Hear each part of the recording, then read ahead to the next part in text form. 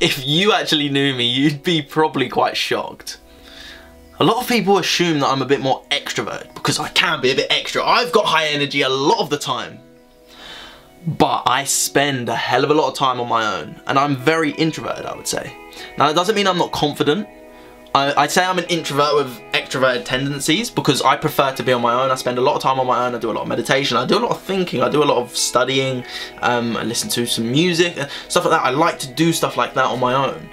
And I do think that that is one of the biggest recharges for me, and a great way to understand if you are introvert or an extrovert is just to see how you recharge. Do you recharge on your own?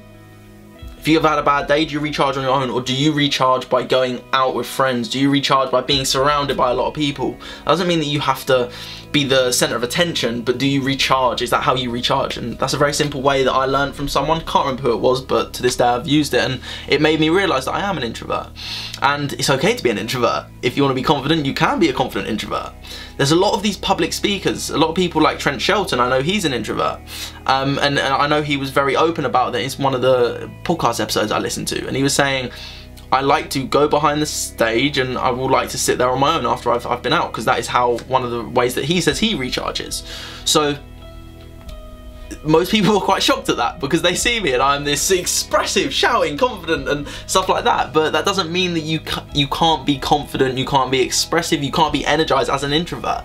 It's just a different way of how you recharge, and I spend a lot of time on my own, and that's okay. If you feel like you're that type of person, that's okay.